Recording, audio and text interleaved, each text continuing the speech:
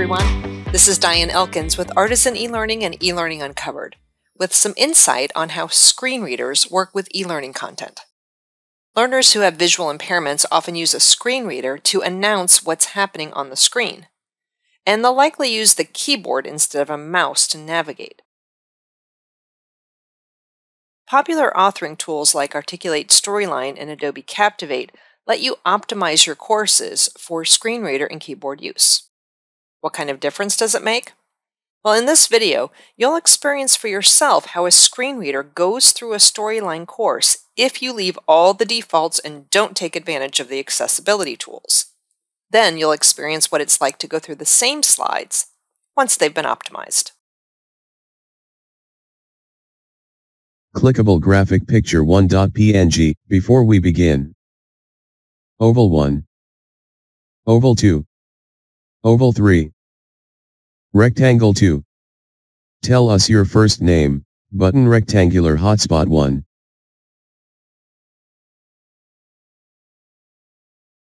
Name here, edit multi-line name. D-I-N-E. File menu button, view site information. Address and search bar, edit has autocomplete, Ctrl+L. Selected Z/shared/artisan %20 file/L. Rectangular hotspot 1 button. Clickable group. Oval 2. Oval 1. Graphic Hazel. Hi Diane, I just got my bill and there is a $50 service fee that the rep I spoke to said I wouldn't have to pay. Graphic Walled. Graphic curved arrow.png. Select a response. Rectangle. Rectangle. You probably misunderstood the guy, so there's not much I can do about it. Who did you talk to? Well, let's look into that. Let me pull up your account. Do you happen to remember who you talked to? Rectangle 1. Button select. Button select.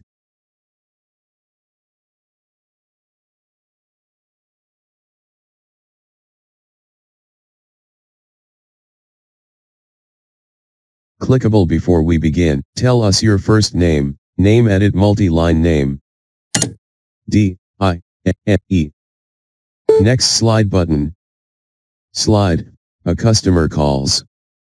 Clickable. Hi Diane, I just got my bill and there is a $50 service fee that the rep I spoke to said I wouldn't have to pay. Graphic customer service rep at his computer. Select a response. Response A. You probably misunderstood the guy, so there's not much I can do about it. Who did you talk to?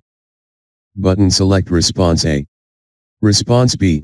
Well, let's look into that. Let me pull up your account. Do you happen to remember who you talked to? Button select response B.